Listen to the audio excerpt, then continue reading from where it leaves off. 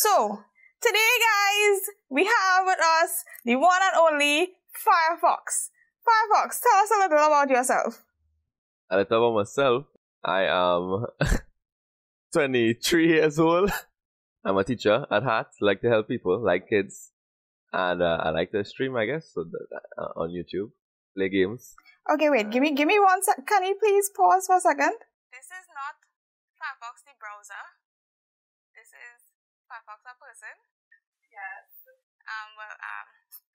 What? Hold on, 1 second, please. 1 second. Okay, and we're back.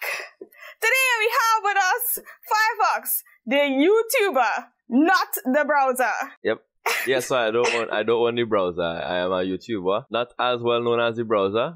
Very small, not in size. I'm actually 6 feet. Yeah, I don't know how tall the browser is, but I think I beat them out there. I have a kid and a wife. How would you describe yourself, Firefox, in 5 words? Tall, handsome, smart, funny. YouTuber. Very good, very good.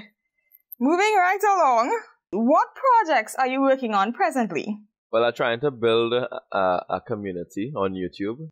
Trying to be the #1 entrepreneur YouTuber in my country, which is Trinidad and Tobago, for gaming. Because it have others who do other things that people don't care about. But for gaming, yeah, trying to be the top for that. Trying to work on building the channel right now. Trying to get a new intro. Trying to get some merch.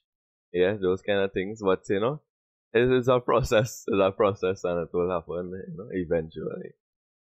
Okay, that's wonderful. Next question. Where do you see yourself in the YouTube competition locally? I know you touched on it a little bit, but do you have like a specific rival in Trinidad and Tobago? I don't have a rival per se, but I have somebody who I want to become better than, which is Devon X Scott on YouTube. Nothing personally against him, you know, he's a good guy. It's more so like a aspiration. I want to become as good as him. That is basically what it is. Okay, great. That is good to have aspirations. Let's move on. How do you balance your work and private life? Because I know you said you're a teacher. You said you're a teacher and you said you're a YouTuber, but you also have a wife and a child. So how do you make all of these things work together? Well, me and my wife is... no, she don't understand it. I've explained to my wife that, you know, it's a sacrifice when you're doing YouTube, because from all the big YouTubers that I've ever watched, they sacrifice when they were smaller. And when they get bigger, they don't have to sacrifice anything again. So I guess I can say she understands that it's a bit of a sacrifice, and I still do spend time with her and my baby, as much time as I get in between work and YouTube. But she knows that it will be not as much as I could be doing without YouTube, because of the fact that I need to dedicate a lot of my time to both YouTube and to my work. I have to dedicate a lot of time to work because I will get fired, and then I have to dedicate a lot of time to YouTube so that I can grow and get to a point where I want to be. And at that point, whenever I reach there, whenever it is, however far in the future it is, I won't have to sacrifice anymore. YouTube will just be making its own money, and I will have people to do certain things somewhere and that kind of thing, and I won't have to stress. Okay, great. What is your dream project? As a YouTuber, or as like in general in life? Both, I guess. Well, in life, let me see. In general in life, I love teaching. Yes, I love helping kids. I love being a role model for kids. But teaching will only go so far. I mean, I have to retire at some time. So my ultimate goal in life is to grow my YouTube to a point where I could still help or be a model for kids and children and general people as well who would be interested in the channel, to reach a point where I could influence enough people, and then take those people and influence them in a positive direction on other platforms outside of YouTube, like Instagram and anywhere else that people can follow, yeah? And try to help as much people in my country as well before I die. That's my ultimate goal. The whole thing to my my child after, so that she could continue the process and keep go down the line. And that is wonderful. You have a goal, but that was not the question. What is your dream project? So like something I'm working on right now? Yes, something you would like to work on, or something you would see yourself working on in the future that would be like, something you're really interested in doing. I'm doing it. YouTube. I think I'm working on my dream project right now, which is building a YouTube base, a YouTube presence. Wonderful, wonderful. Okay. What is your biggest learning experience you've ever had thus far in your young 23 years of life? Not to trust red women. That's like a good lesson. Don't trust red women. Both male and females are talking to male and female. Don't trust red women. For the woman, a red woman will steal your man, and for the men, a red woman will have another man. Okay, moving right along. What's the best compliment you've ever received? Could I say that on camera?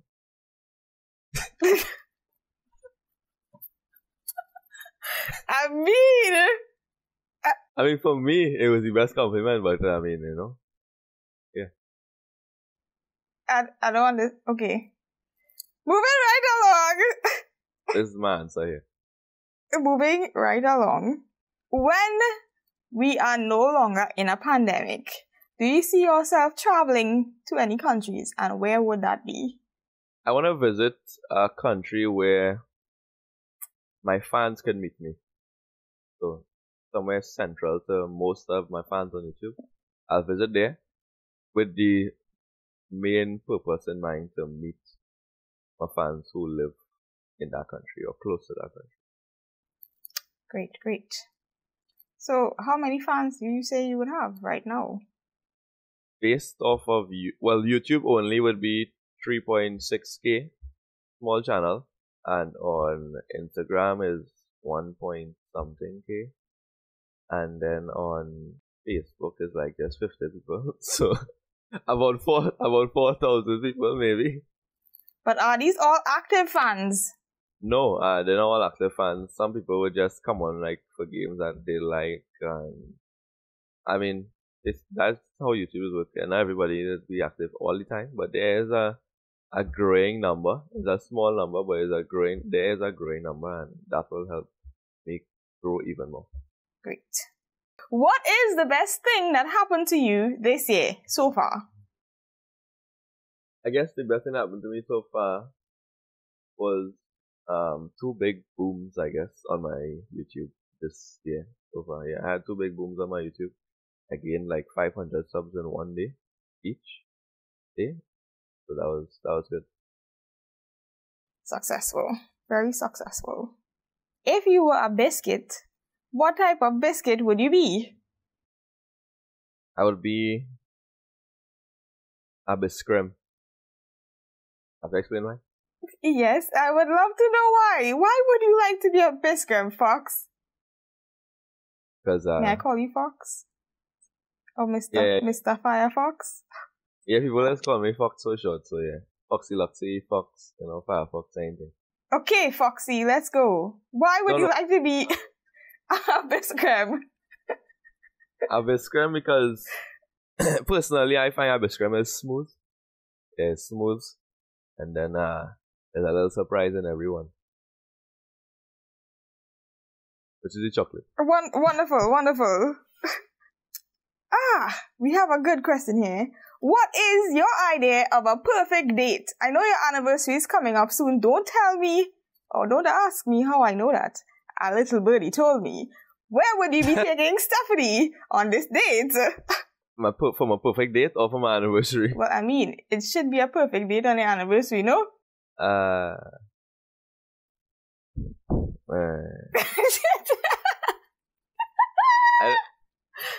Is that trick question or something? That's bonus wrong. Okay, well, let's just go with perfect date. It does not have to be for your upcoming anniversary? No, you see, because a perfect date and an anniversary, in my mind, are two different things. For our anniversary, for our anniversary, we're going in a hotel that she never went before and enjoy our time away from our child, just she and I. And we just gonna chillax, Netflix and chill. But a perfect date, like a date, like before we were married then. A perfect date would have been for us a day in the forest or something, because I'm a bush monkey and she liked the bush too. We go in the forest, have a picnic or something. I remember once we went on the beach, a secluded beach, where no one knows about. Well, okay, I lie, because I know about it, but not plenty people know about it, and it's hard to get there. And we went on a hike to the beach, and then when we got on the beach, it had nobody there, because it's a secluded beach, and we pitched a tent and put out a mat in front of the tent and had a picnic, and we enjoyed our time on the beach, just chatting and talking, eating food that I cooked that wasn't so tasteful, but at that time I didn't know how to cook as well as I do now. Do you have any tips for cooking now that you are a professional chef? Keep an eye on your pot. I've burnt a lot of food, so yeah, keep an eye on your pot. Wow. Would you ever get a motorcycle? No. Why not? I had a couple family members that die on motorcycles because they were stupid, and I think if I get one, I might be stupid too. And there you have it, guys, the hard truth about motorcycles. What makes you smile and what scares you the most? I'm not easily scared, but I think I might be scared to lose my daughter, maybe. Actually, no. Yeah, I'll be scared to lose my daughter, like to accident or something. Wait, and what makes me smile? What makes me smile is me making other people smile. I like to make people laugh. So whenever that happens, that makes me smile. I feel like I get a warm feeling. Like when you eat a pomade and you kiss your babe to send shivers down your spine. Like that. Where do you see yourself in 5 years? At age 27. Where do you see your YouTube channel in 5 years? I know. I see my YouTube channel at least over 100k plus. I'm no longer teaching. Or I might be teaching, who knows. But I might just be working for myself, being my own boss, have people who work with me, but they will be their own boss too. If I ever to own a business, which I want to in the future with this whole YouTube thing, the people who I hire should benefit from it personally as well, so that we could all grow, because when other people around you grow, you end up growing. So it's like almost selfish and not selfish at the same time. But yeah, that's how I see myself in 5 years. Okay, great. What would you say is your greatest strength and your greatest weakness? My greatest strength is the ability to make people laugh. I was told that before, because it's not like an easy thing to do. Apparently, it's not an easy thing to do, to make people laugh.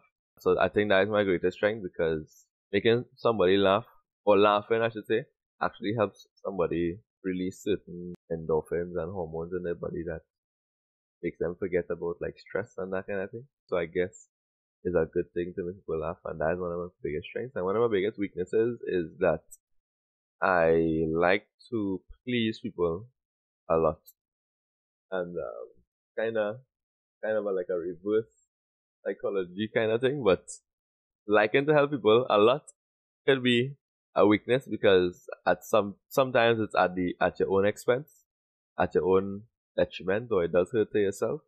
But I've been told that as well, so that's why I give the answer. Okay, great. I mean, maybe that's something you should work on, but wonderful. Something I should work on? Yeah, I mean, you shouldn't try to be a people pleaser. You need to live for yourself, because... No, you see, that's why, it's a tricky question, because I like helping people, right? And it gives me a good feeling, but sometimes I do it. But you also need to help yourself and set boundaries, clear boundaries where, people could boss out. So, what advice would you have for anyone who is interested in starting their own YouTube channel? A kid, per se, in your class? Tell all your friends about it. Make sure you focus on them watching your videos, so you have to produce content where they could watch. and never ask people to subscribe. When you're beginning, never ask people to subscribe. It's a personal trick I've learned. Because when you tell somebody to subscribe, they just feel like they have no power because you tell them to subscribe, so they don't subscribe. If you tell them don't subscribe, they're like, okay, so who's you to tell me not subscribe? And then they just subscribe. Great. Would you say you have a favorite thing to say? No, I don't think so. Like a catchphrase, or what's the word that you would find yourself saying on a daily basis? Stop like man. Huh? Stop like man, that's what you say. I say that every day, yeah. I don't go a day without saying it. I just said it, so that was my quota for today. Okay, great. There you have it, folks. Stop like man. The quote from Firefox. And I just have a couple more questions for you. Let's see. How has your newfound fame, because you said you had a boom recently, how has that affected you, or how has that changed you in general? I heard you had some groupies as well. For real? A little birdie told me that you had some groupies. How has stardom changed you, Firefox? It makes me work harder, I guess, yeah. But I have more people who looking on, more people who expecting something out of me. So yeah, it makes me work harder, makes me have to think a lot more, have a lot more ideas in my mind to produce. Yeah. Wonderful, wonderful. And the last question, last but not least. If I gave you an elephant right now, where would you hide it? I don't think I'll hide it. I mean, an elephant, that's so cool though. I'll have shows and things. I'll invite people to one season. Okay, so the elephant is a illegal elephant. It was stolen. Where would you hide it? Oh, a legal elephant. Illegal elephant. Where would I hide it? Is this a trick question or something? No, it's just a question. Like, how close are we? That's my question. Because, I mean, if it's an illegal elephant, I just call the police on you. Okay, there you have it, folks. Fox is a snitch. How close we are, then I'll know if to sell it or not. I mean, I think that was all the questions. Oh, I lied. I have one more. So, the final question. If you could switch lives with somebody, anybody, would you, and why? I would switch lives with Mr. Beast. He's another YouTuber. I would switch lives with him because he's a good person. He has influenced a lot of people and helped a lot of people. And I feel like if I am in his shoes or in his position, I would be able to help, or I could help a lot more people who, because I know in his country, like the people who he helps is people who really need it. But I think I would like try to extend that reach to probably like trying to assist. And this is not to say he hasn't in private, but try to assess the situation with COVID and like other issues around the world, like world hunger, and probably target some small countries that are under duress and that kind of thing, and help them out. Because he's bought islands before, so I mean, why not just buy an island that under duress and free everybody, I guess. Wonderful, wonderful. Okay, that's the end of it, folks. Thank you for joining us today. And we have been here with Firefox. He gave us a lovely interview. And we will see you next time on Celebrity Interviews with TV. Celebrity Interviews on TV? I don't know. Okay.